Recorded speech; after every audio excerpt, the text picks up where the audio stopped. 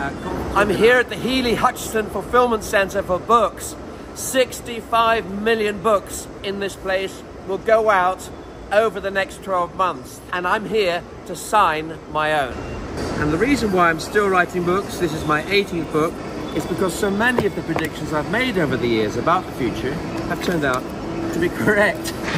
And there are many, many predictions in here. There are 28 chapters on things like how AI is going to affect the future of relationships, the future of energy, the future of healthcare, pharma, cybersecurity, defense, democracy, marketing, just about anything you can think of. There's a chapter on it in this book that will help you understand how AI will change your life and what you can do to AI-proof your own world, your family, your business, and your wider future.